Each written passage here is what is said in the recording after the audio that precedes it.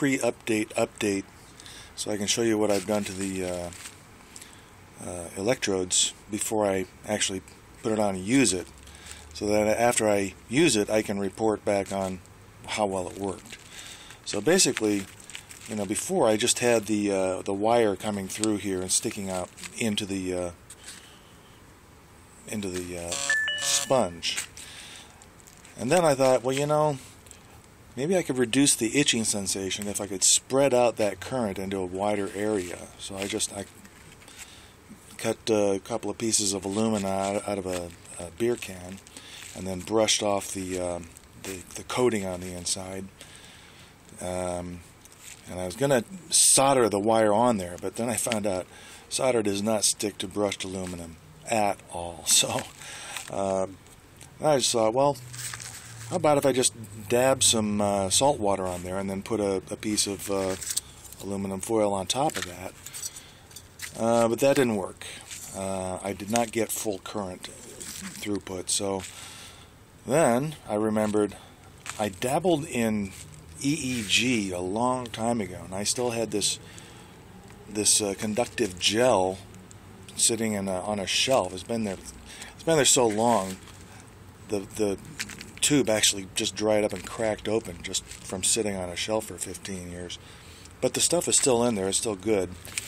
So what I'm doing now is I put some of this gel on here, then the wire sticks down into that, and then cover that with the aluminum foil like I've done here. And so we'll see if that'll work better. And then I've also got some other updates on the circuit that I'll talk about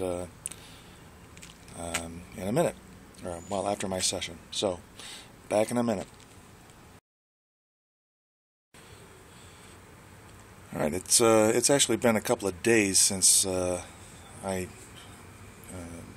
made these aluminum electrodes, and they worked, but there were some issues. I'll get to that in just a second. First I just want to show you how I use this connector here. This is just a clothespin, and that's a wood screw and a washer, so I can clip this to my shirt collar, and it works just fine. Also, as you may have noticed previously, I am using the audio jack to connect everything up now. I forgot to mention that before.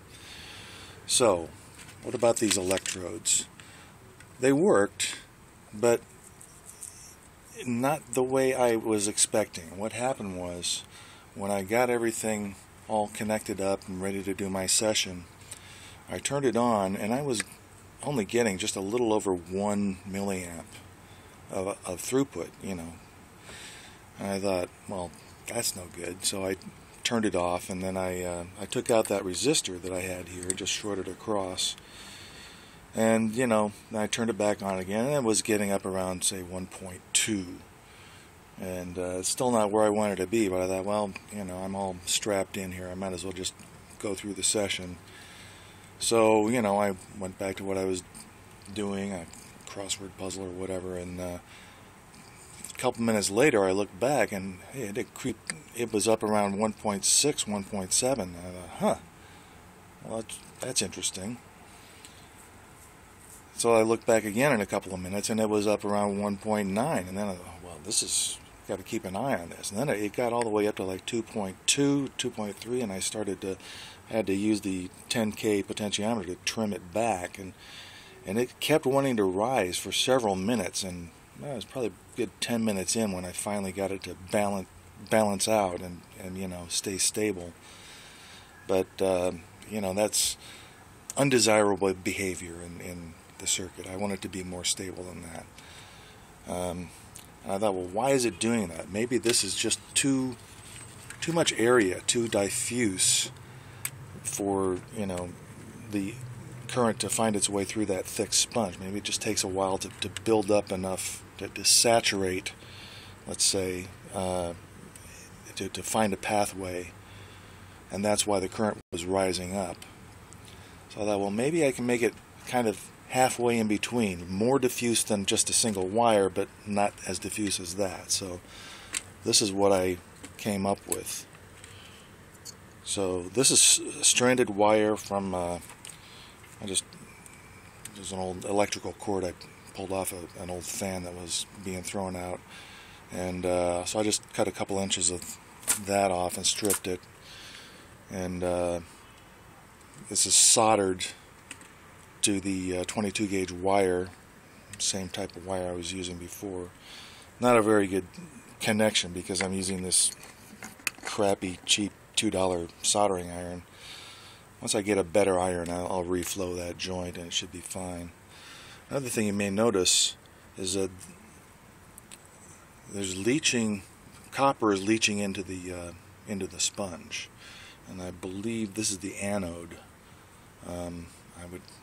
I'd have to look it up to be sure, but so maybe that's part of how the current is building up, because it's leaching copper into the sponge, and that's creating a better electrical pathway.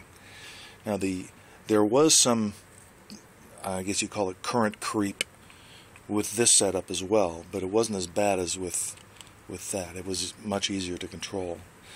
So I'm going to have to do some more experimentation with this to find out what really works best. How much resistance do I want here? I'm pretty sure this is going to be the way to go for the electrode. It works pretty well. I just want to work out what exactly is going on there. And luckily the electronic shops are opening up, should be open tomorrow, so yay, I'm looking forward to that.